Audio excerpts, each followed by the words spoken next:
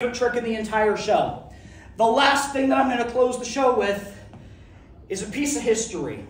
It's very sentimental to me. We're going to start off with my favorite trick, and there's a story behind this trick, but I'm going to dumb it down because you're probably sick of hearing my voice. It's all right, so was my girlfriend. That's why I'm here right now. Very long story short, I started doing magic when I was 13 years old. There was a magic shop in West Haven called the Mystical Magic Company. He sold everything. Eventually, when the shop closed, because the owner and I were such good friends, he became a mentor to me, I got everything. The entire shop in my basement. My mom was pissed, by the way. And there was this one trick that was in there, and I opened it up, and because I saw it on TV, I saw it, David Copperfield, Lance Burton, Penn and Teller do this trick. I opened it up, saw how it was done. I was like, this is stupid. And I put it away. Finally, the guy that taught me magic, he's like, what'd you think of all the stuff I gave you? I'm like, it was great. He's like, what do you think of that one? I'm like, stupid. Like, nobody's ever going to figure it out. Or nobody's ever going to fall for it. It's too easy. Then he proceeded to show me how he did his version. It changed my life. It is the trick that got me on stage. Some of you love it, some of you hate it, and I guarantee all of you have seen it before, but this is my variation of the rings. So in my hand right here, I'm going to move this back a little bit. I don't really need it anymore. I'm going to make sure that I don't forget this or else I'm listening to traffic on the way home.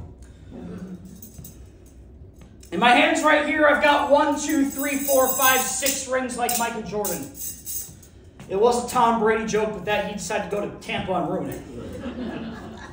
We're going to take rings 1, 2, and 3 and magically, using nothing but magic illusion and sleight of hand, I'm going to make them appear around my neck.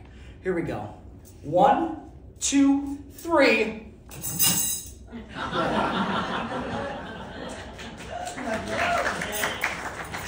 Quiet. You know what's funny? I would do that at kids' birthday parties and the adults would laugh. Ring number 4, I'm going to have you hold on to this ring, if you don't mind. Take that.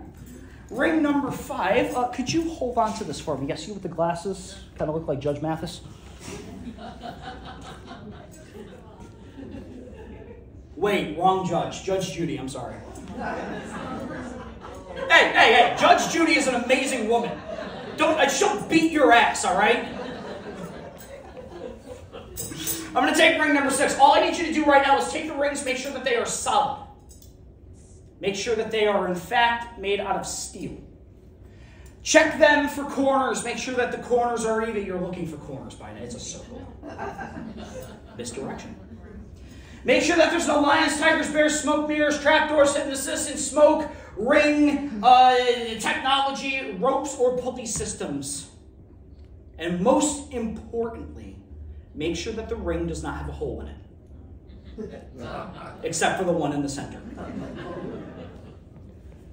Anybody have a giant ring I can borrow by chance? Anybody? Oh, yes, you do. Thank you very much. Same.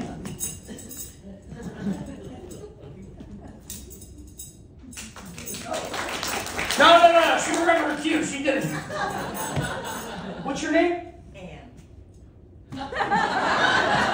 I only half hate you right now. What's your name? Valentine. Huh? Valentine. Sure. All right. At least it's not Mary Ann. I really hope you guys know tonight I'm putting a fake review on my website. Greatest magic show I've ever seen. All the Mary Anns. You think I'm lying? Go to my website tomorrow, www.chrislangamagic.com. It'll be the first one you see. Anyway, we're going to take 1 ring. We're going to take 2 rings. If you do some really cool gestures and movements, it looks like I actually know what I'm doing. No, seriously, check this out. We take 1 ring, we take 2, we make the one, the only Buddy Holly. Ready? I'm Chris Angel. For real. It's a Venn diagram. The people that laughed at that are teachers, by the way. Watch this. You take the rings, you rub them together, you create the illusion that they are in fact linking. Of course, nothing is happening, but with a little bit of luck and a lot of belief. Hold on. With a little bit of belief and a lot of luck, you can actually take them, rub them together like this, and create something really cool. But That's not the coolest way you can do this, so we'll do it again. This time I'm going to let you see that they will slowly and gracefully come together like this, as if it was magnetized, but it's not. Bring them together like this. Give them a little bit of a, and they link again. Now the interesting thing is not only can you see it link, you can hear it link. Check it out.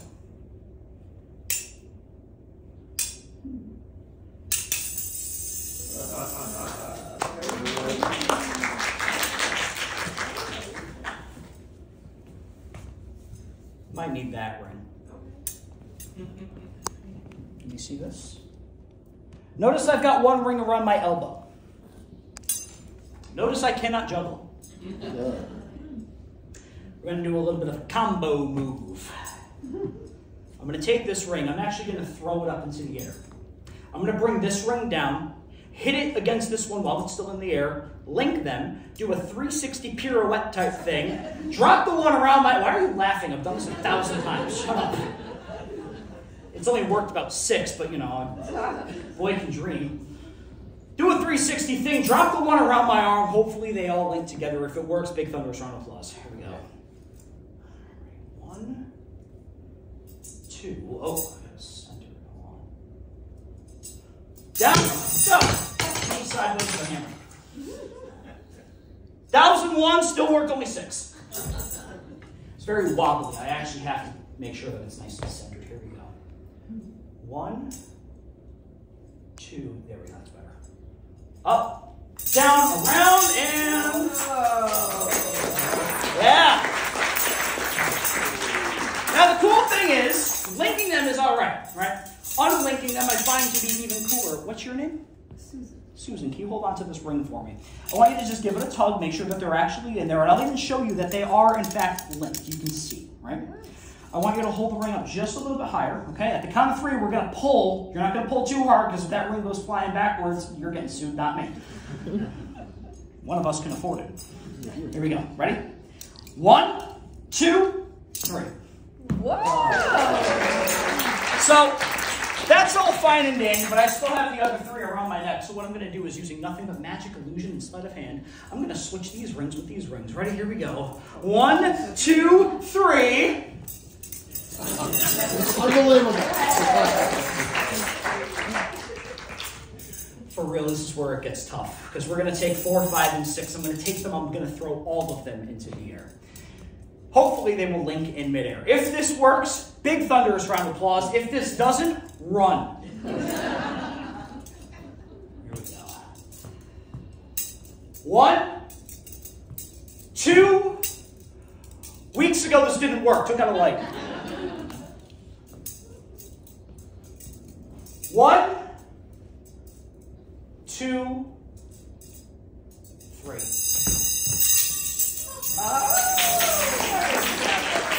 That's 3. You guys want 4? Good. We're getting it anywhere.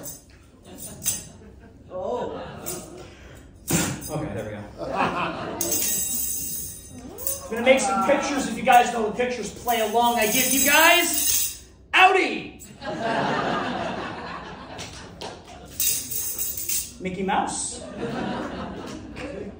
Led Zeppelin. How about a lantern for the fireflies out there? How about a belt? No. How about a diamond? A butterfly? A snowman? Stop and Shop? Told that joke down south and I couldn't understand why nobody got it. Should have said giant. A swing. And for all of my car fans, truck fans, NASCAR fans, monster truck fans, I give you Toyota.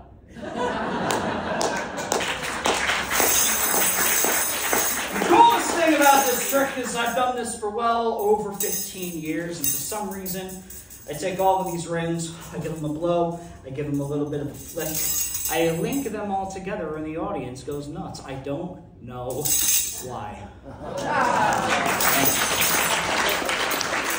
So we got one more. One more grand finale trick.